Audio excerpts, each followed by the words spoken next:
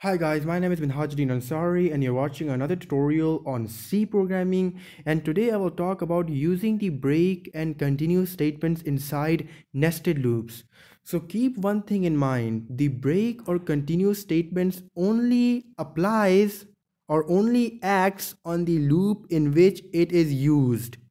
It does not act on any other loop. So if you have nested loops, it will only act on that specific loop in which it is used. So let me give you an example of what I mean. So I'm going to write a nested for loop,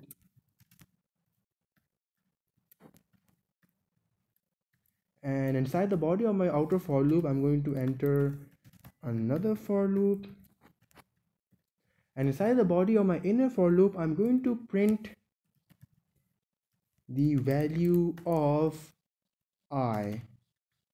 And inside the body of my outer for loop, I'm going to add a new line.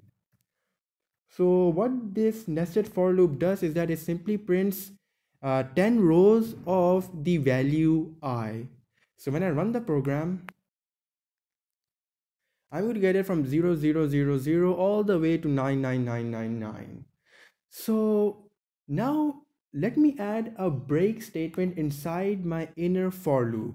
And the condition is going to be that if j is equal to 5, then simply break the loop. And this break statement right here, this will break my inner loop.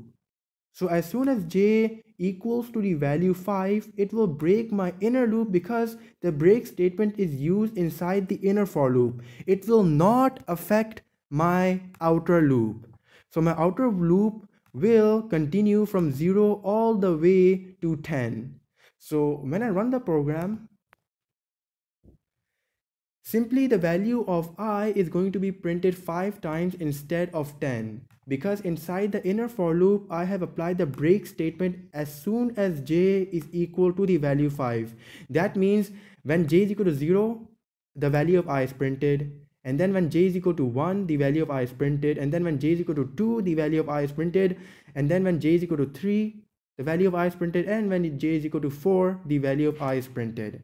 But as soon as j is equal to 5, the value of I is not printed. Instead, the inner for loop is broken and a new line is printed and I is incremented to the next value. Similarly, I can write the continue statement right here as well. And the continue statement will it will act on the inner for loop. And this will simply print the value of I 9 times, because as soon as the value of j becomes 5, it will not print the value of I, but it will print the value of I for the remaining values of j.